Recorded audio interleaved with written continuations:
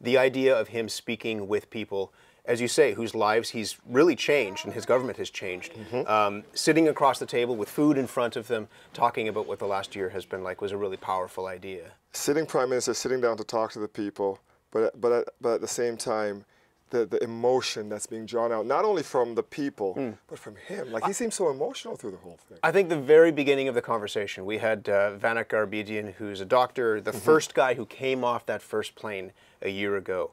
And when he got off the plane, he met the Prime Minister, and the Prime Minister talked to him in the airport. Watching you and your girls walk through this airport towards me was a moment in which I understood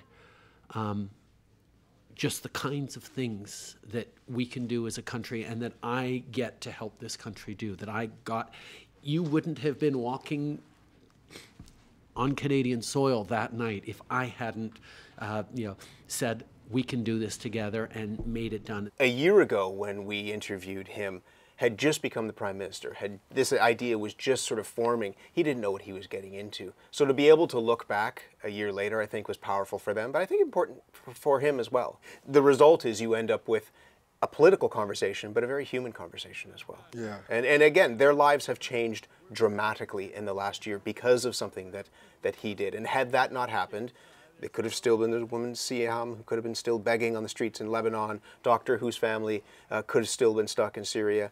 That's a massive change.